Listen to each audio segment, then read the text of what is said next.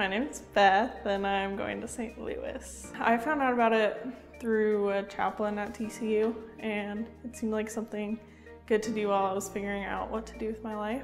A good amount of time to kind of sit down and reflect on what was really important to me. I was nervous at first, but once I got here and met my roommates, I feel a little better. I feel like I'll get along with them really well and they'll help me. I'm gonna work at an after-school program called Neighborhood Houses.